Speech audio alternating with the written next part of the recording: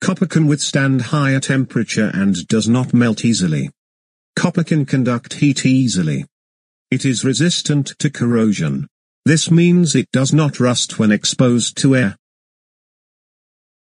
Recall that HVAC application requires high temperature and heat transfer throughout the cycle. Copper tubing is preferred for refrigerant lines used in HVAC system. Copper offers high heat transfer and can sustain extreme temperature.